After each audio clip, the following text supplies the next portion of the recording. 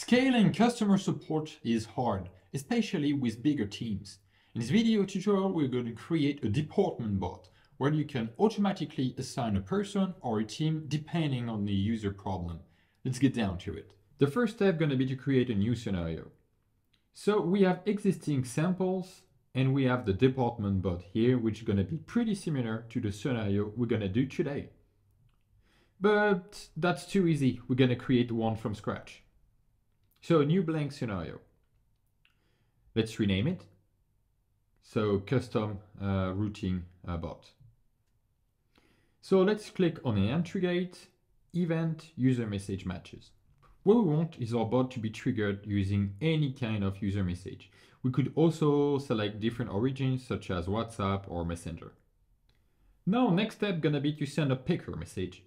So for this, we're gonna click on plus, action, send message, and then picker message.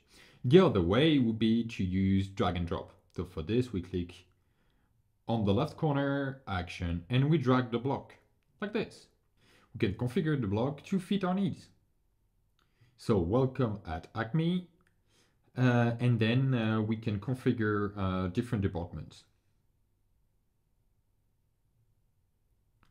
So first department, which is going to be tech, second department, which is going to be sales, and we can do a third one, which could be accounting.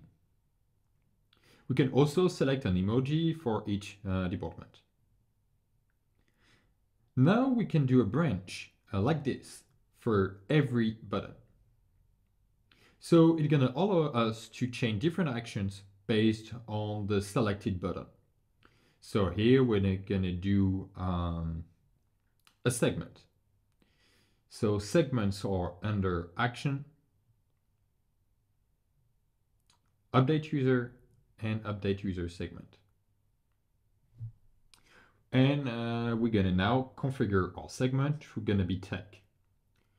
So we could also use drag and drop for the other blocks, but here what I'm going to do is to copy paste instead.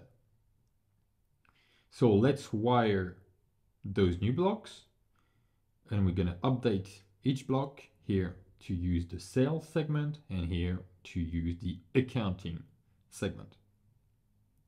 Good.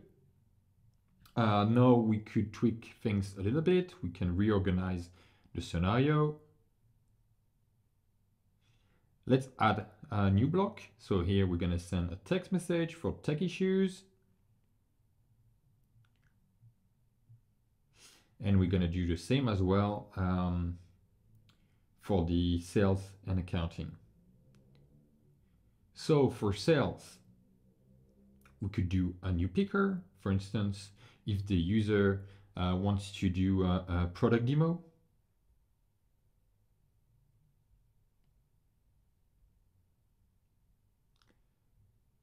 Like this. And for accounting, we could, for instance, ask for an invoice ID or order ID, something like that.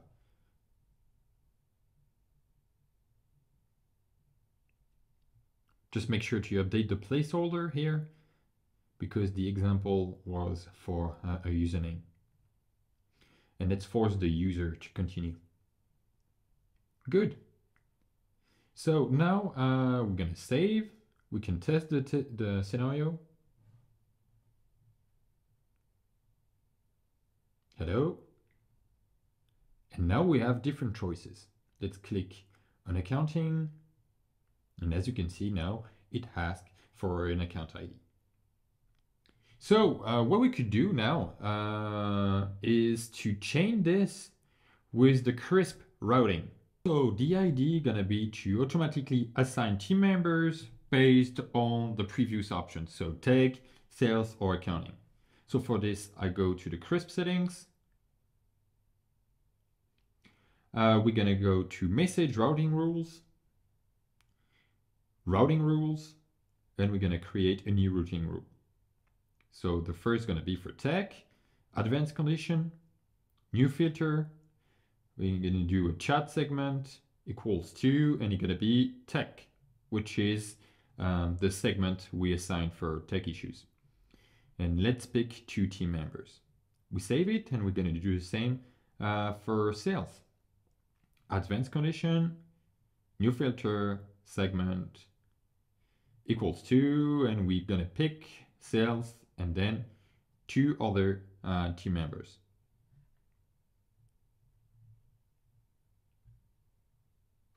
Thank you very much for watching this video. Don't hesitate to subscribe to our YouTube channel to not miss any tips and tricks about Crisp.